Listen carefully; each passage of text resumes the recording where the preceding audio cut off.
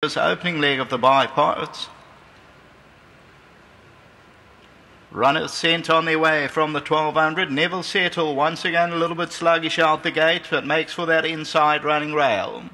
First one to go, Roy's Gulgula, lighting the fires right there with the white cap. Tani's on the right-hand side. Roy's Marciano's near the rail with the green sleeves, and then comes Joshua's Answer. Celtic Captain's on the outside. Never Settle goes through along the inside running rail with the yellow cap, about 4.5 lengths off the leader. They're followed by Silver Green. Further back, Venecio and British Anthem's the trailer, about 7 lengths from top to tail. 600 to go, Roy's Gugula the leader, Tani is second, and lighting the fire, white cap on the outside.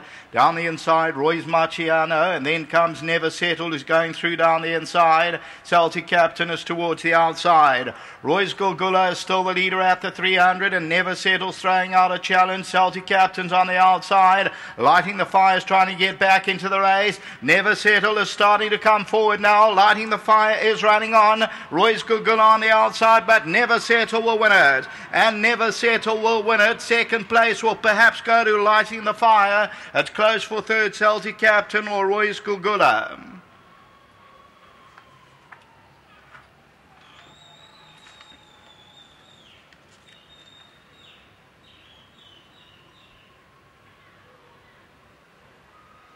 And victory is for number 5, Never Settle. Once again, did not get the best of breaks as in the debut, but Anthony didn't panic on the Son of Western Winter. Goes through down the inside. There you'll take notice, the seal of approval. He's happy with that victory, puts his hands down. They win by about 1 3/4 lengths. Second, I went with Lighting the Fire. That's number 4. Lighting the Fire will just make it home. Roy's Gulgula, I think, makes the third position, and then Celtic Captain back in that fourth. Roy's Marciano. Further back is Joshua's Answer as we continue to run it. They were followed by British Anthem, and then came Silver Green and Tani. And further back in the running, Venecio. So that's the opening leg of the bipod. The winner's on the extreme left-hand side, and that's Never Settle. Only second time at the track, reverts to the shorter trip of 1200 today. You'll see still no stick required, just a few flicks down the neck, and Never Settle goes on. Roy's Gulgula, Lighting the Fire, seemed to just drop out of it a couple of lengths off them at the 300 and then stays on, just giving the indication that he's also going to prefer more ground, but victory is for Never Settle. So number 5 ends up the tote favourite at R1.80. Until the running of our second race, that starts off our place accumulator. Back to the studio.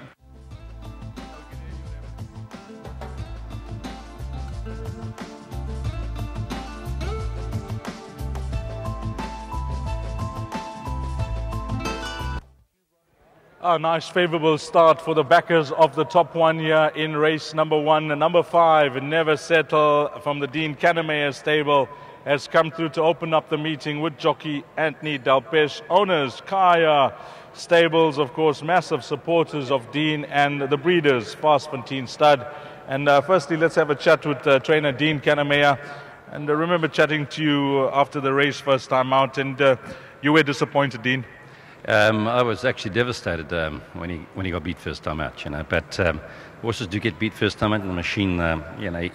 He's normally quick at the machine back home, and when he got left, it's very difficult for Baby to make it up, and he was all over the place. So today, as Anthony also said, all he has to do is bring his work to the track, the racecourse, and he did that today. He's a horse that I think's got lots of potential. And he was still a bit sluggish coming at the machine, but he quickened up well. Anthony will tell you more about that.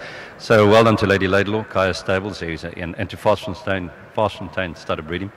And Western Winter, I've trained some lovely Western Winter horses, and but he's a lovely colt, and we brought him to the 2-year-old sale last year. Jean Malaba formed bloodstock. We saw him with it. It was a magnificent horse, and he was, as I've always said, a stretch a bit to get him.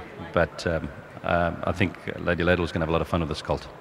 I don't know what the plan it is. I'm sure you'll discuss it with the owners, but will we see him again during the season? We'll definitely see him here again, and it just was most important just get him in the winner's box, because it took the wind out of my sails, as I said last time, but that's racing, that's how it goes. Fantastic. Before you leave us, Dean, you've got 2 more runners, Valo and Captain Great. Yeah, Valo, he ran a good race last in the Poly. He's well drawn, 1,000, maybe a little on the quick side for him, but he's doing well. And Captain Great, we've tried him on the poly. He's had a few issues, and I've spoken to Fred Krabbe about it, and we're going to try him on the poly. Probably maybe a little more comfortable at the 1,200-meter trip, but both horses are fit and well. Before you leave for the followers of Power King, you must have been really impressed with his run in the 1900 from the position he came. Yeah, I thought it was a great run, and he was a rather unlucky horse. When he swung firm, he was about 2 lengths behind the second last horse, and I thought, well, things are going wrong here. And it was a rough race, yes. And it just all went wrong for him from the time he left the starting stalls. But he made up tremendous ground, and he was giving weight away. Don't take it away from the winner, but I'd met him before in the Derby. I'd beaten him before, and he beat me in the Derby. But level weights this time, I gave him 4 kilos. So I thought it was a tremendous run, and. Vet reports was that he was a little stressed after the race, but he's actually fine after eating well, and I think that I'm aiming him towards the July, and I feel that he's done enough and hopefully that they accept him in the July, because that was really a great run. Thanks, Dean. All the best for the rest of the afternoon. Yeah, Dean, thank you very much. Thank you. Well done to trainer Dean Kannemeyer. Bonji, the floor is yours. As Dean mentioned, gutted that this horse didn't bring his homework to the track on debut. Yeah, we went back scratching our heads. We couldn't believe he could run that bad. I mean, I said to Dean the first time out, if he gets left, doesn't really matter. He's just showing us work at home that's scary. And today I was nervous, to be honest, and I shouldn't be. And I just said to Dean, just want him to just show us his homework. And luckily he came out slow again, but he showed us his homework at home. He's got ability, this horse. He's a real nice horse. You gave him a confident ride. I watched that head on. You didn't pull out the stick. You just rode him vigorously with the hands. Yeah, I always knew he was going to get there. I could see a long way out he was going to get there. So no good hitting them if you know you're going to win the race, especially they're young horses. Like them to come back, have a good experience from the race. Dean touched on both he's that you ride, Great, Captain Great and Valo.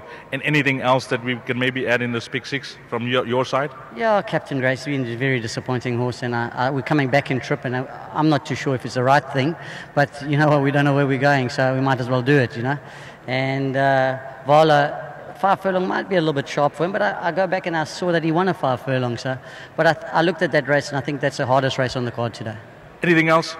No, I've got horses that's got chances, but I thought my best ride won today.